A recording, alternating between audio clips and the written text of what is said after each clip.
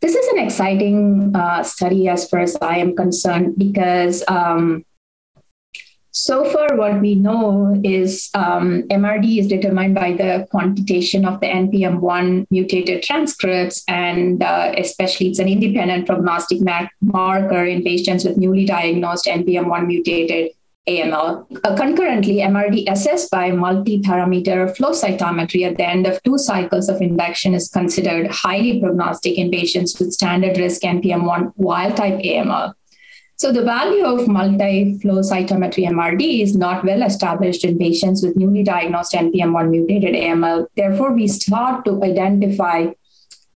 assess the prognostic value of multiparametric flow cytometry MRD in patients with newly diagnosed NPM1-mutated AML and treated with intensive chemotherapy. We identified about 244 patients with newly diagnosed NPM1-mutated AML treated with intensive or low-intensive chemotherapy who achieved complete remission or complete remission with incomplete hematological recovery.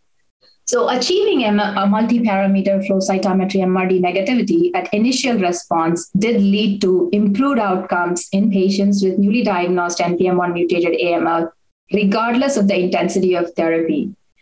And achieving MRD negativity by multiparameter flow cytometry at initial response than the clearance of NPM1 mutation by next generation sequencing did improve outcomes in patients with NPM1 mutated AML who are receiving intensive chemotherapy.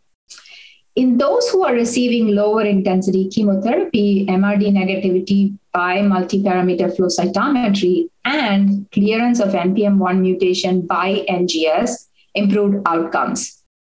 So what we mean to say is with standard NGS panels, mutation clearance is not as predictive as multiparameter flow cytometry MRD negativity in predicting outcome in patients with newly diagnosed NPM1 mutated AML. So NPM1 quantitation of NPM1 mutated transcripts is not widely available. So what happens in the practice is just the clearance of NPM1 mutation is considered to be a surrogate marker for MRD negativity.